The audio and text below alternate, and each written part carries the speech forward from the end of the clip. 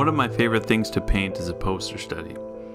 A poster study is a small painting that will guide a larger painting. However, it can serve many different things, as my poster studies have turned into their own thing. When I was learning to do these small paintings, I was taught to let go of the details, to try to see the big picture and paint the light as it falls on the large forms. For me, a poster study is the first run through a painting.